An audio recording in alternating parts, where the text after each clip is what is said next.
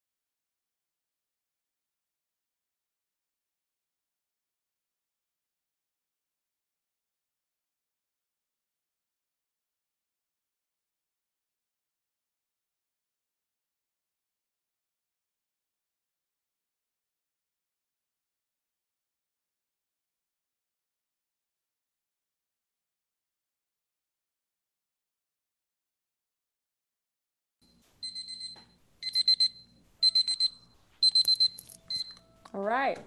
That was 20 minutes. Hope you got some work done. I got some work done. 20 minutes. Yeah, so now's the time when, I can't hear you, SLP. I'm uh-oh, not sure. I am unmuted. You seem to be unmuted. I am. Yeah. Can you you can, it's just me. Oh, It's just me. What a dingbat. Thanks, everybody. not a dingbat at all. You're a hard-working woman, girl. We know who you are. We have a question. Thank you. I was going to write out all my answers and put them on my notebook. I was like, yeah, that's going to be tricky. Or type them in the chat. Yeah. Okay. Who's got a... We've got Laura. All right, Laura. How you doing, girl? Are you there? You got to unmute. Laura needs to be unmuted. I'm clicking. Are you there, Laura? Oh. Oh. It looks like she's muted. Oh, there we go. There we go. Yay. Okay. I just want to tell you, thank you for telling me to watch Dave Chappelle. Oh. That wasn't so funny, and it was, so maybe I won't be so funny when I do my set. But also, I just want to say thank you for creating this like community. I mean, everybody is just so warm and really open, and even Kim that comes here called, you know, we spoke, and she books comedians at the West Coast. So we had a really long talk. Wow. So this is also a great networking thing, you know? So thank you so much. It's really great. You're pulling us through this time. So thank you. That's it. Thank you, Laura. I really appreciate that. Thank you so much. Okay. And Jimmy would love you. Thanks, Laura.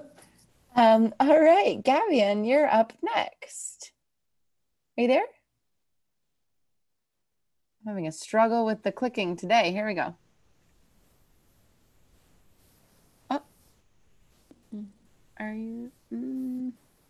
Gavian also. Oh no, he's moving. No, it looks muted. Yeah, I'm clicking on it, and it's asked unmute. Gavian. There you are. Oh, there we go. I'm sorry, I'm a computer idiot. It took me forever to get on this thing. I'm trying to do this for the whole past week. So good to see you. Very well. I've been trying to talk to you for a while. Thank you for this format, first of all. It's wonderful. I love the dialogue you guys create and the openness, and the fact is that you are not afraid to step on people's toes. So you're able to challenge ideas and not be unapologetic about it. I wrote my question out, and I've written 28 plays so far. Wow. Wow. And great. All my plays deal with social issues, like women and rape. I'm working on one about domestic violence, and I'm trying to walk through shoes. And the best way to describe, I am intellectually passionate about what I'm saying, but I'm unapologetic what I say. I raise questions on all sides of the fence, whether you're white, black, Spanish, homosexual, whatever it is. I'm raising questions on what do we do, what do we create in this, what I call social mythology, that is created in our brain when we see people of different creeds, religions, race, whatever it is. And with the murder of George Floyd, it really sparked the play I've been trying to work on for the past 10 years, because something occurred with my son on a bus, and I was raising questions about the black community, the black American community and society and the media and the art, and what I call the angry black American mentality, this monster that they feed into that we all see, but it's not of our own creation, but rather it is a festering of all our concepts put together in our expectations or lack of expectations upon other people of different race, creeds, religion. So I'm trying to understand what it means to be a black American and a white guy writing this play, raising these questions. So I wrote it down so I can actually ask you about the ideas and how to approach it. My plays are sparked when I see or hear something that makes me itch the back of my brain. But the murder of George Floyd sparked an old play that I've been trying to write for 10 years. This social mythology that depicts black Americans in the mind's eye of society. Black American culture, the media, and Hollywood that creates this us and them mindset, dividing and conquering people by making us think that we're different when we're when we are all real, pardon me, when we are all really simply and but complexly human.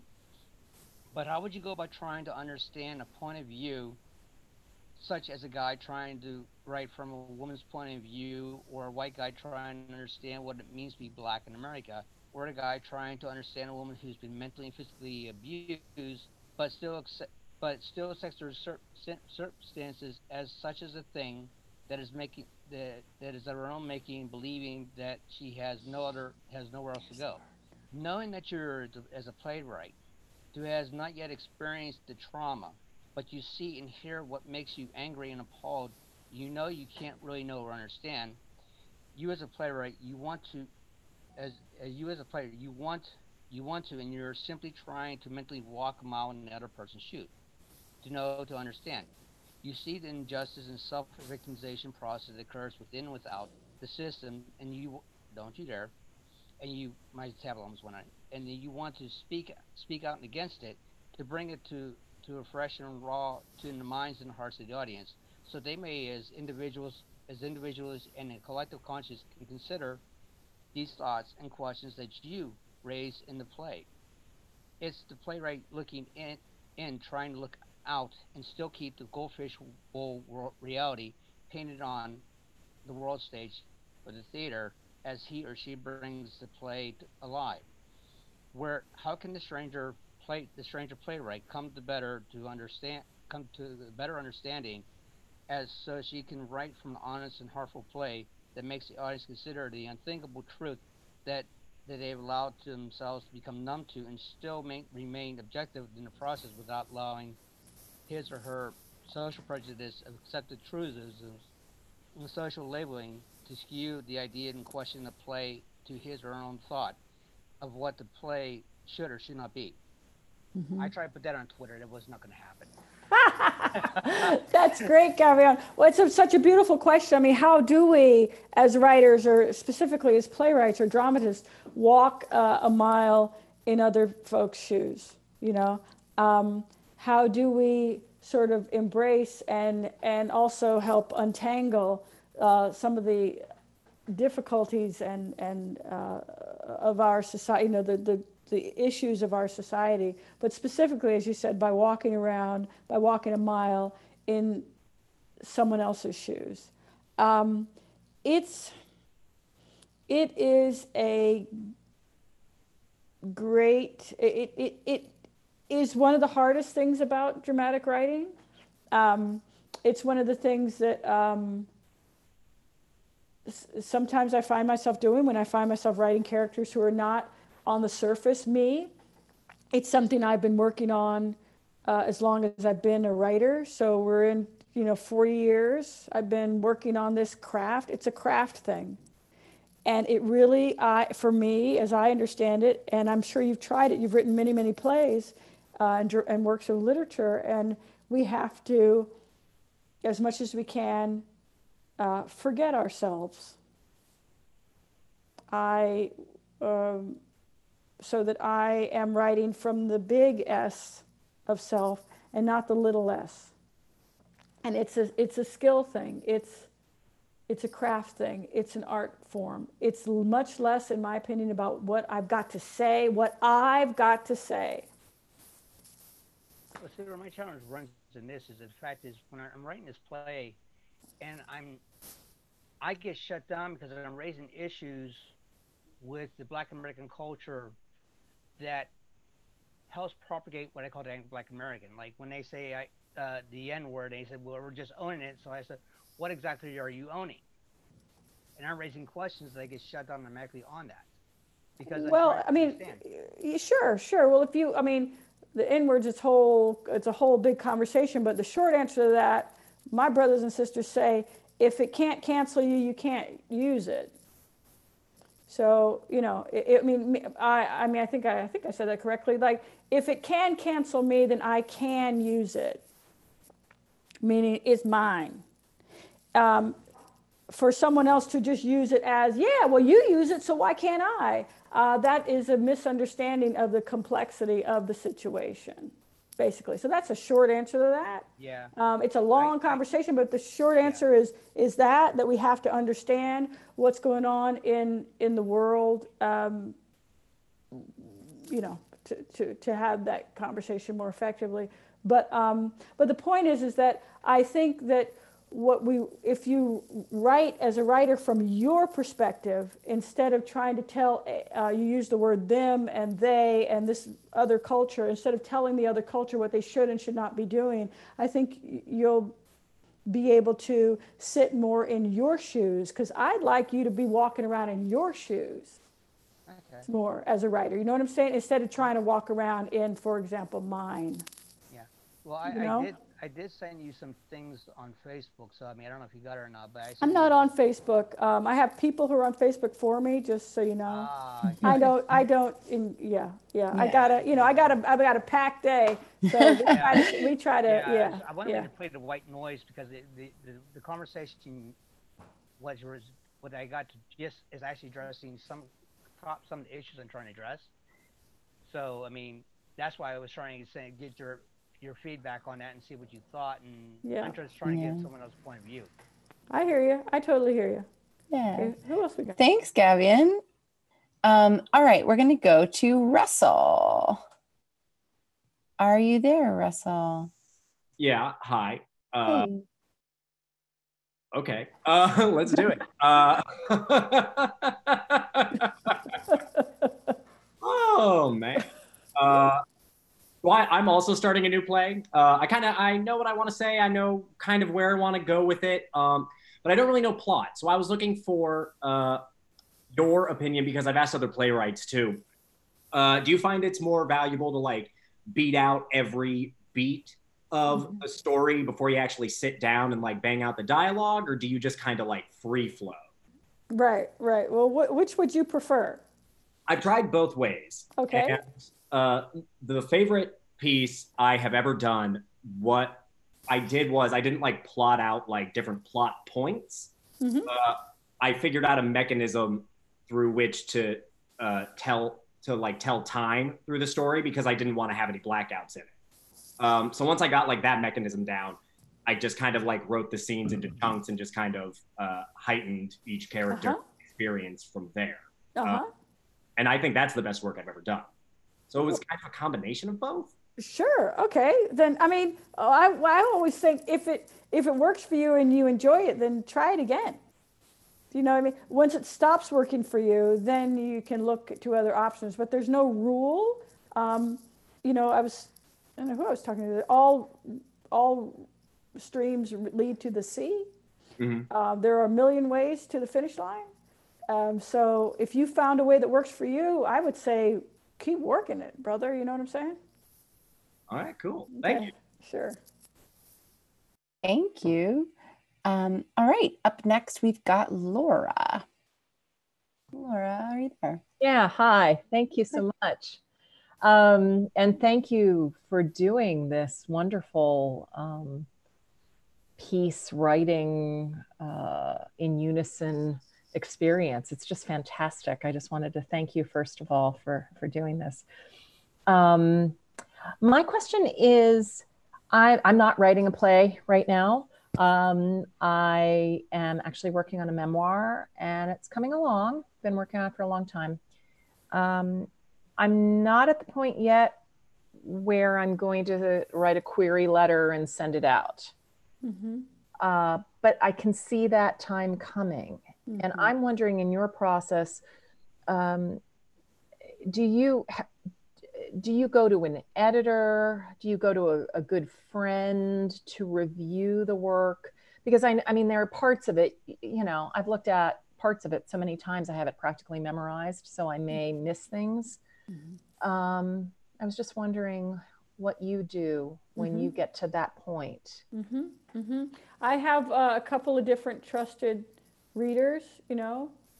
They're not, you know, professional readers, you know, they're just friends who might have the time to read a piece of the work or the entire work sometimes and give me feedback. They care more about me and succeeding in the work than they do about me getting their ideas in the work. You know what I'm saying? Yeah, So I do. Yeah. Yeah. So I just sort of check in with a couple of different friends. Maybe this week one of them's available.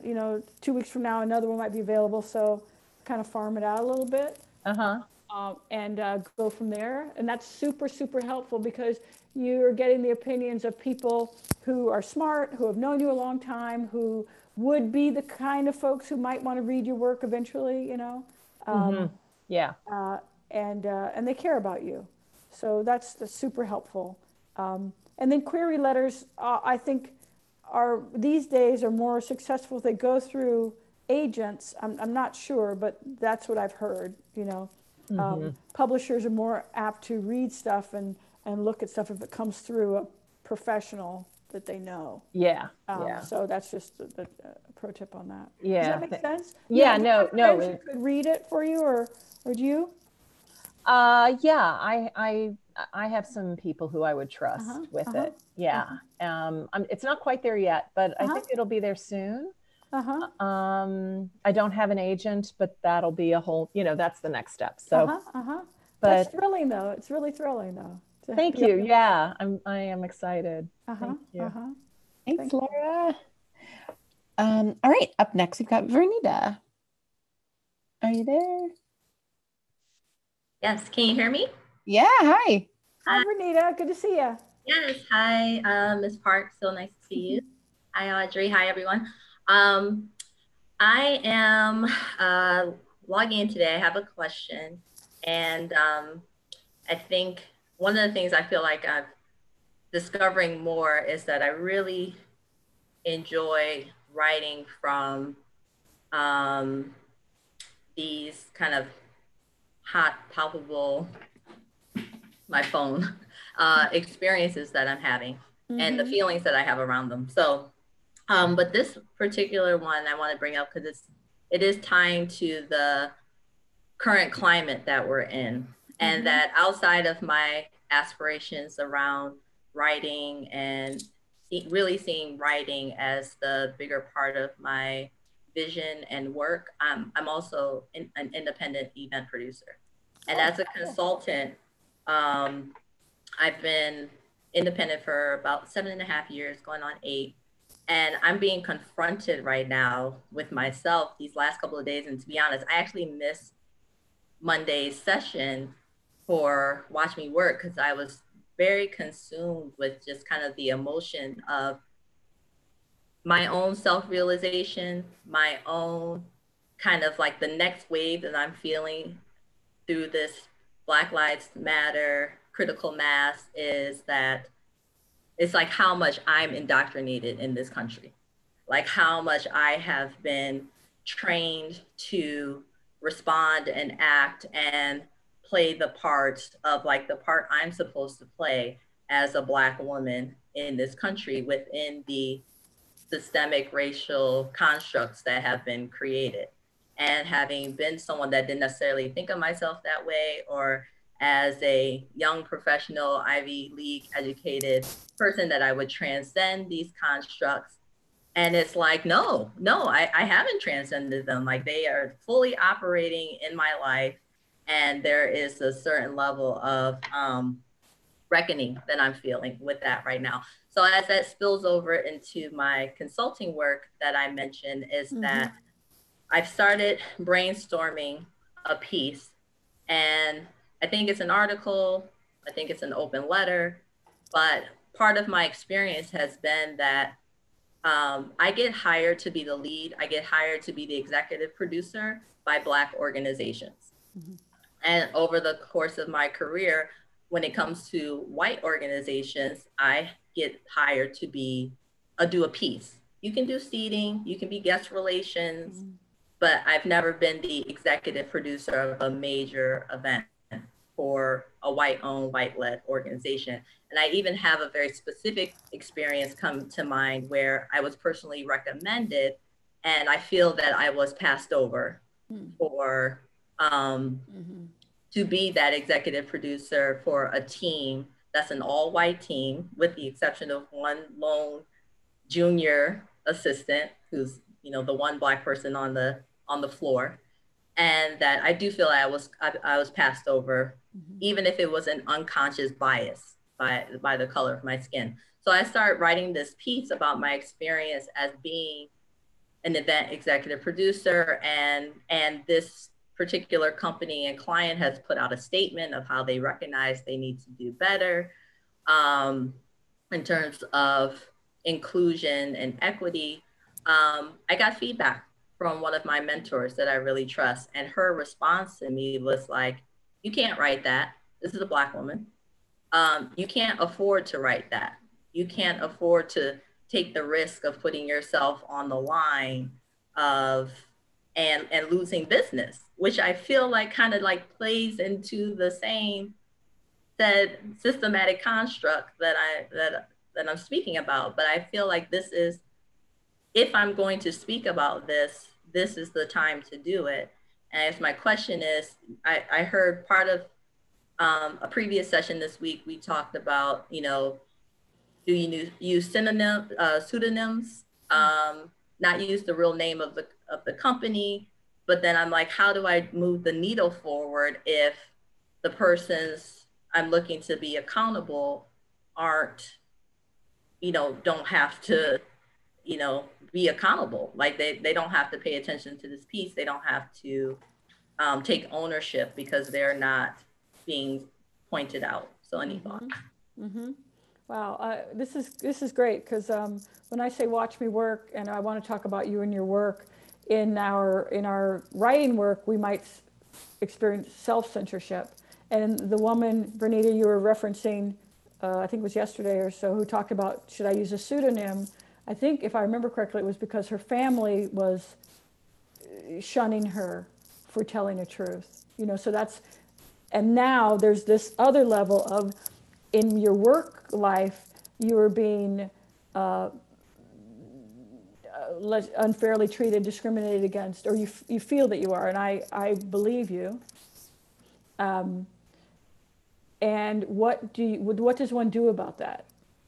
How do we have conversations about that can move the needle forward when your mentor says, if you start talking, you're going to make it difficult to get jobs? If I'm repeating it correctly, I just want to make sure I'm repeating it correctly. So there's a couple of things. Number one, the feelings you were feeling about, you know, I'm part of this mess too. You know, I thought that I, you know, were more liberated, and I'm part of this mess too. Yeah, there's no way that anybody in this country cannot be part of this mess. Okay, some folks, some of us end up with a knee on the neck and I can't breathe, like dear George Floyd, right? Some of us have to do a reckoning, like what you're doing. Some of us are the perpetrators of this bullshit. But there's no way that any of us, there is no one in this country, maybe a baby that was just born today, maybe, but then that baby, they got parents, and the parents have ideas, and the parents are going to have started already teaching the child some things, right? There is no one in this country. None of us are free of this shit, right? And talking about it is a great way to process it. Bernita, I think it's very brave of you to even admit that you might be turning some of the wheel, helping a little bit somehow. How do I stop? Okay, so there's that. So just be awake to what you're doing, I would say. That's a great way to start, and I think you've started doing that. And then the third thing, trying to enlighten a employer that they're doing some bullshit and you know it. In my experience, folks who, number one,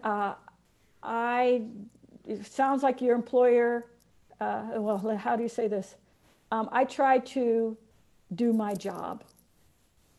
I have, and not to get into it too much, I work in Hollywood and I work in American theater. I deal with shit like you're talking about all the time.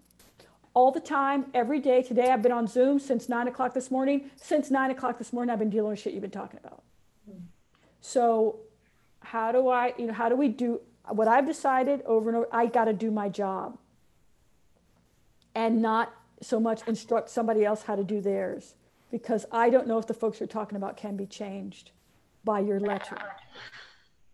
I don't know. So we got to play hot, but we also got to play smart. Do you know what I'm talking about? Like if we were in the WNBA, you and me, we're on a team, right? I don't know much more about basketball than that. But you know what I'm saying? There we are, moving down the court, right? And I pass and you go and you dunk, right? Okay, you're playing hot, but now we're going to play smart because we got the whole game to play. If we're running a marathon, right? Or if we're a relay race, you know, we got to play hot, use our energy, but also we got to play smart. So I don't know the specifics of your workplace and how that all works, but I would just say try to employ both. Try to employ both, okay? And I and I realize now, as I'm speaking of it, part two to this is there's my personal experience, but then my other, I mean, I guess I feel like I would be a chump not to express something, because this is also a magazine outlet that has done a really good job of presenting itself as diverse and inclusive, because there are people of color on their covers. There are, you know, Black doing well at the in participating in their events, which is, you know, what I'm, you know, being brought into. But then it's like the entire team behind the outlet, right? There's no diversity at all. So like, okay, so you put a person of color on your covers, but you're not investing in the team behind the work. And so that's the other piece where I feel. Okay, I hear you. Vernita, I've been in those situations too. I would just say play hot and play smart. Okay. And play smart. This takes another level of intelligence, and you have that intelligence, because the goal is to be given a seat at the table and be given a meal at the table, not just to be thrown a bone or get your anger off your chest, right? Keep the goal in mind, eyes on the prize. That's another one of our mantras, right?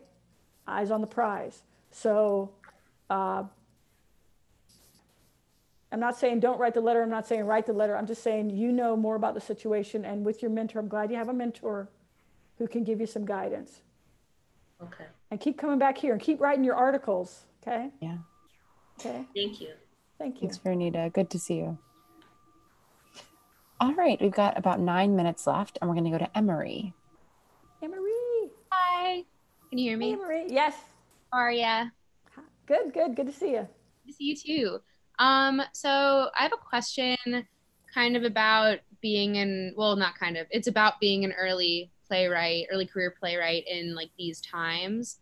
Kind of before COVID happened, you know, I feel like there is a big emphasis when you're an early career playwright on like getting produced either by other people or like self-producing. And I was lucky that I got to do some of those things before COVID hit, and I felt like the gears were really turning, and like, you know, the little moves were being made by me, which felt really good and was really exciting. When all this came crashing down, obviously the world ended for everyone. Like, I mean, not fully, but like, you know, everyone had dreams that they like, you know, couldn't achieve because of it. So I feel like that's not unique to me at all. But I guess I'm just wondering, like, as an early career playwright, like how, like what do you think is like the role of the early career playwright in like a post-COVID world, and like what can they do to keep the gears turning and keep moving in the direction going? I think that's a great question, Emery. And because we're not in a post-COVID world yet, I don't exactly know. And I left my crystal ball at home. No, I don't know. But I do think that, again, like I was telling Vernita, do your job. So what's your job, Emery? If your job is to write, okay? If your job is to continue to trying to make connections, as many connections as you can, you know, like, I mean, have Zoom calls, maybe schedule Zoom readings, network with folks that you want to meet or can. Do you see what I mean? Yeah. Do everything you can, and let the things you can't do anything about, run their course. Because unless you have a hot tip on a great vaccine, you know what I'm saying? But if you don't, what can you do? You can keep writing. You can keep doing workshops of your plays. You can write some plays that are fun on Zoom. Keep writing though. I would say that's your job, and that's going to be your job. Obviously, that was your job before COVID, and that's going to be your job after COVID. That's your work. That is your work. Okay. Yeah. Okay. Thank you so much. Thank you. Thanks, Emery. All right. Up next, we're going to go to Dahlia. Dahlia, are you there? Hi. Hi. I just made myself ask a question because I'm kind of scared of this Zoom thing. Oh. I've been really lucky. I've been a New York Foundation for the Arts Playwriting Fellow and the Disney Fellowship, and so much generosity. And my first play was like, it wrote itself through me. I didn't even want to be a writer. But I have this new play, and it's called the Oh My God Particle Show. And I was actually sent over to CERN a few years ago in Switzerland to go inside the Large Hadron Collider. And I cooked up this crazy play about like our place in the universe. Is the universe responsive? It's to encourage girls to get into STEM careers and to disengage from romantic love and use our creativity. But this is ridiculous because I don't mean to toot my horn, but this is like, I went to Oxford, I was a scientist, and I feel like who do I have the right to explain the universe? And I'm like short-circuiting myself because I know any plays that are about faith are huge topics, but I feel like this one, and even the particle physicists I work with, they're like, most of them become suicidal because it's such a massive topic. But I'm having a hard time now to like get the personal, and to wrestle with my own questions of the universe and where my place is, how we're all connected, how we use the energy without sounding like a woo-woo person. But I'm just, my last play, which was based on an event of actually when I got attacked in New York, and that was easy. Well, hard, but easy, but so I'm just this is such a vague, vast topic. I'm struggling about, I guess it's just the words or my place in the universe. But I mean, I guess that's a question every playwright or writer, scientist grapples with, but I'm having a hard time bringing it down to the personal. So I didn't know if there's some tricks to just do it. Well, yeah.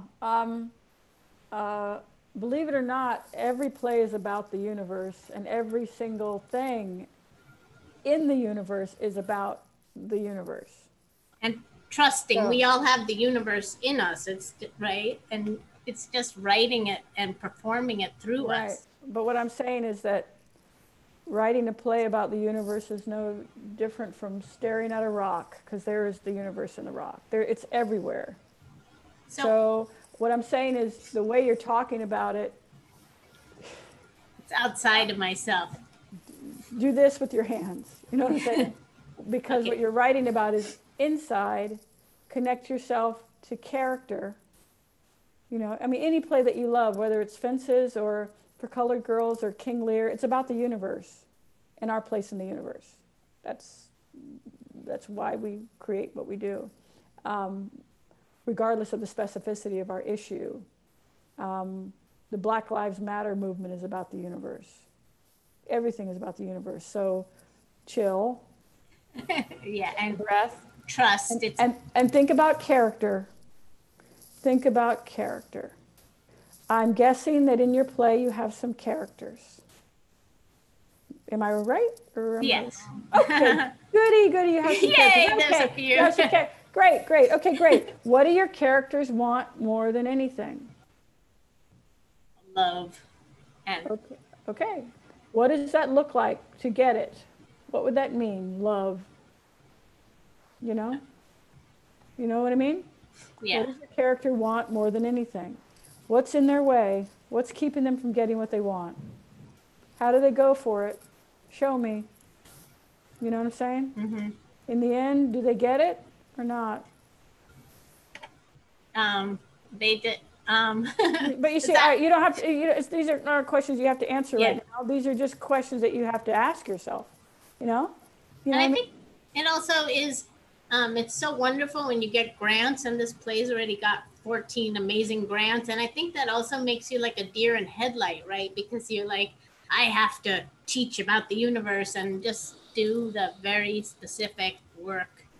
I would say it makes you like a deer in headlights. Oh, most people be like me. Deer in headlights. Just to clarify, right? That's what I'm saying. We as writers, you're dealing with language and get specific. Okay, so it seems like it's creating some anxiety in you. You know, again, take a breath. Do you have a meditation practice? All the time. I know better. Is that a yes? Yes. Great. Okay, how often do you meditate a day? Like twice a day. Great. Okay, great. Do you have a yoga practice or a running, some kind of? I walk, I do everything to get centered, but maybe I'm doing too much of that too. I just need to. No. Do you sit, you have a daily writing practice, I'm guessing, right? That's a little bit hit and miss. That's why I need better. Yeah. Okay, great. Okay, it's great to find something that's hit and miss. So what you're going to do is you're going to have a daily writing practice. You have a daily meditation practice. Awesome. You've got a daily sort of exercise practice. Fantastic. And now you're going to get serious about your daily writing practice. Because believe it or not, and I know you know this, that's the only way it's going to get written. Play as brilliant as you are and as brilliant as it is, it's not going to write itself. No. So it's going to take you sitting down probably at your desk, most probably, and putting some time in every day. Right? How much time is 20 minutes too much time? How long do you meditate every day, twice a day? How many? 20 minutes. Great. So 20 minutes is good. 20 minutes in the morning after you meditate. Can you spend 20 minutes writing? Yeah, because there's already a first draft. I think I'm just scared that it like has to go out in the world now. That's why. Guess what? It never has to go out into the world, really. Oh, that's good. No, I mean, it doesn't. Even if it's a commission, it never has to go out into the world. I know plenty of writers who are commissioned and they never turn in their work. So it never has to go out into the world. It's going to go out into the world when you're ready. Oh, and hopefully you will be strong enough to do the work necessary, to do the rewriting work necessary. So what you're going to do is you're going to get serious about your writing practice, and you're going to spend 20 minutes. Can you do 20 minutes 3 times a day? Yes. Okay, in separate segments, because you have meditations twice a day. You can do 20 minutes 3 times a day, right? Or even 4 times a day if you feel like it. And you're going to do your rewrite of your play if there's already a first draft. Fantastic. Think about characters. Ground yourself in characters. Okay. Be as specific as possible with your characters. What do they want? What are they doing? Okay? Yeah, thank you. Okay. So good. Thank you. Great question. Thank you. It's 6:02. Who knew? I did. I was watching the clock. That's my job. But this session is over, as we all know. Tomorrow we will release the signups for next week's sessions, Monday to Thursday, and those go up on the site, I think around 2 p.m. Eastern tomorrow. They'll be up on the Public Theater's website for you to sign up for all of our sessions next week. All right. Everybody have a great SLP. Thank you. Thanks. Bye-bye.